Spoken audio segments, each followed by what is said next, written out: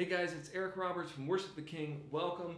This is a follow-up video about getting good tone on the acoustic guitar and how to do it if you're on stage. So let's say you've already watched the video. If you haven't, it'll be in the description below.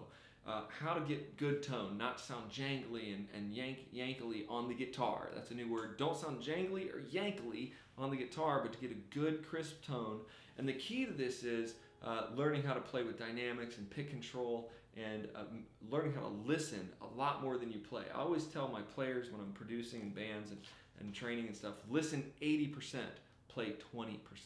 So you're gonna listen 80, play 20. When you get that down, so now let's say you're like, I'm feeling pretty good. I don't sound jangly, I've got good tone, I can play the chords, now I'm in my band. Now, everything changes when you get up on the stage. So whether you're using in-ear monitors or floor monitors or whether you have no monitors, you plug your guitar in and then everything changes.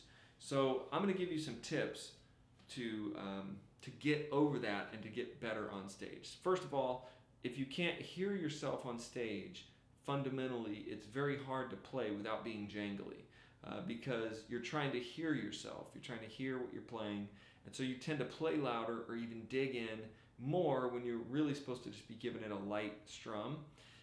So try to hear yourself, whether you have a floor monitor, whether you have an in-ear monitors are really the best, especially for the guitar players.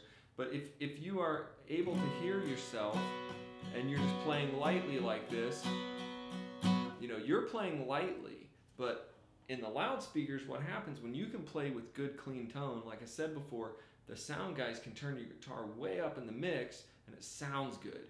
If you're going like, that sounds like total junk coming through the mains. So if you're able to do, if you're supposed to have a guitar part and it's like that, instead of going,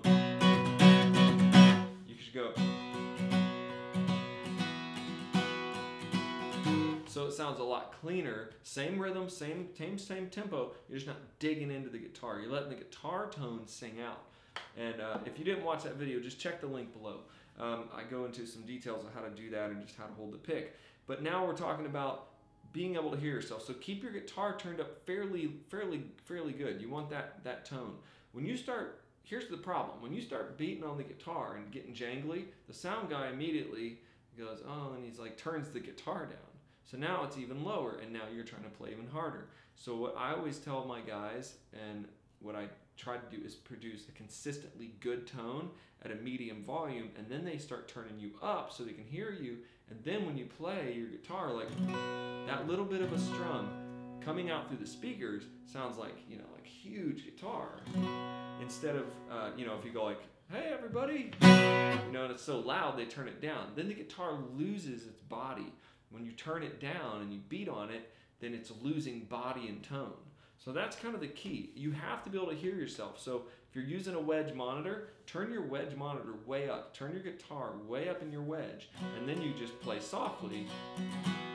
And then you can play softly and it'll all come through. Then when you go to finger pick or pick,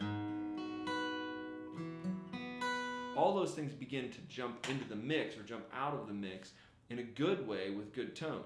If you're playing like really beating on the guitar and then you got a soft part and you're going to start picking, usually your guitar is already turned down in the mix because it jangled up the mix and now you can't hear your guitar.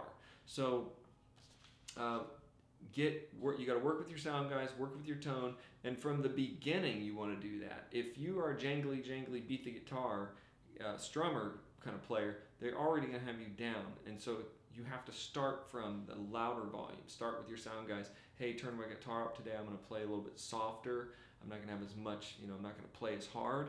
So I want you to be able to hear me, so you're going to have to turn me up. And then in your ear monitors or floor monitors, turn yourself up pretty good. And then just play, because now you've already learned your pick control. So now you can kind of play softer, and then you'll have a much better tone. This is a battle, like you can see, that if you're kind of in the jangly beat on the guitar mode now, you're gonna have to change not only the way you play, but you're gonna have to change the way you're mixing, your mixer is mixing you. You might even have to change the EQ a bit. You might get some more body, some more low end out of the guitar, and some more of the beautiful tone of an acoustic. So just if you start getting excited on stage and it's a big build, that doesn't mean that you have to beat the guitar. You got to keep your dynamics as you're going, and it's getting more dynamic and it's building. You can give a little bit more, dig in a little bit more, but you got to realize that when you do that, you're getting louder in the house, you're getting louder in the mix.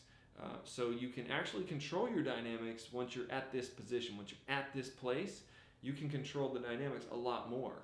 So when the guitar is up there and it's got good tone and you're playing it mostly a medium volume most of the time, when you want to build, you can give a little build, and then it's not going to be jangly. You're never going to get to jangly. Don't get to the jangly, yangly tone of an acoustic by beating on it or holding your pick real tight.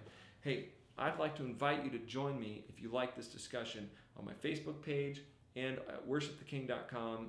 You're always invited to become an online student and to download some of my free resources from the store. Also, give me a thumbs up, like, and share this video, whether you're on Facebook or YouTube. Also share it with your friends, if you're a worship leader. Many of the worship leaders I'm talking to right now all struggle with this same kind of thing. The guitar players are kind of beating on the guitars, mixing. It's a problem overall with most all church bands and musicians. It's just we've got to learn to play the guitar with good tone and then turn it up in the mix and let it be blended in. That is the key. And then the guitar becomes a huge key element of the mix. If you want to not be heard, if you want to get turned down a lot or whatever, then just beat the guitar to death, and then the sound guy most likely is going to be turning you down because it's just so harsh coming through the speakers that it doesn't really work in the mix. All right, guys, go to worshiptheking.com and check it out, and let me know your questions, your about this topic, whether you're a worship leader or a guitar player, and I'll dig into it topic even more. God bless you guys.